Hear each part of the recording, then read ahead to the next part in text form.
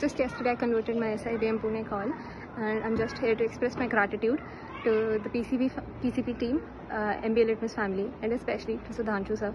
Without his help, none of this would have been possible. His workshop sessions, his classes, and all the mock PIs and the GDs that he took of us, they played a huge role in my journey. And just to share a small part of my journey with you all, that 2024 did not go as I expected it to go.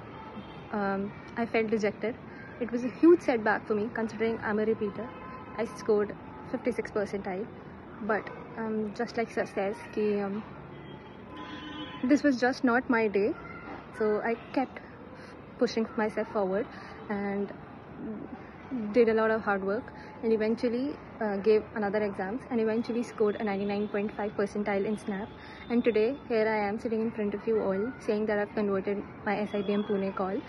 So guys, just a small lesson from it: do not feel dejected after such a low percentile.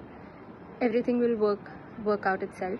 So thank you so much, sir, for all your help, all the late night sessions and calls that you took and helping me throughout.